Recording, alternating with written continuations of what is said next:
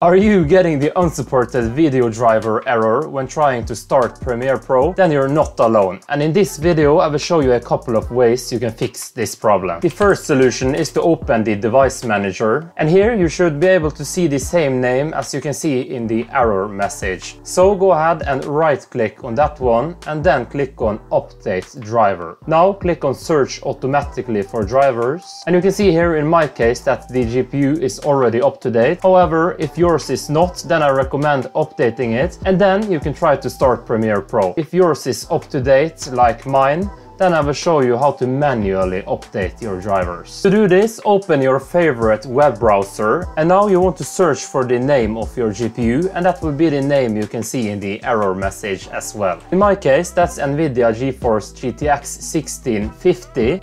And after the name you want to type driver and then hit search. Here I'm going to open this first result. Make sure to not click on an ad. And if you have an Intel or a AMD GPU, this will be pretty much the same. Simply Google the name, type driver, and then open the first result.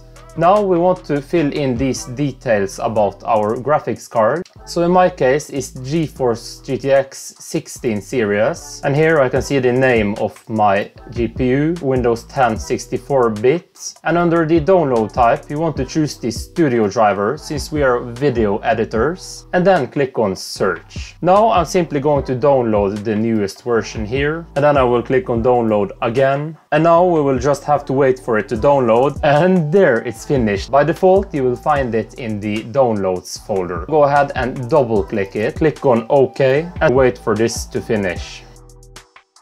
Once it's finished you just have to wait a little bit. Still waiting. Agree and continue. I will just go with the recommended option here, and then it's starting to install the new driver, which may take a while. Okay, it's finished. They ask if you want to launch the GeForce experience or create a desktop shortcut. I will not do this, and I will click on close. And now you can try to start Premiere Pro, and hopefully your video driver is supported. According to the internet, if you rely on an integrated GPU on an Intel processor from the 5th generation or older, then Intel does not update these drivers, and in that case you might not be able to solve this error. However, according to one guy in the Adobe community, he was able to use Premiere Pro even though he had the error. And he simply turned off the error by going to Edit, Preferences, General, and then unchecked this show system compatibility issues at startup and had clicked OK. So I don't know if this will work for you, but I guess it's worth giving it a chance at least. If you started getting this error after updating Premiere Pro, then going back to the previous working version may be worth a shot. So to do this you want to open the Creative Cloud application, then click on All Apps,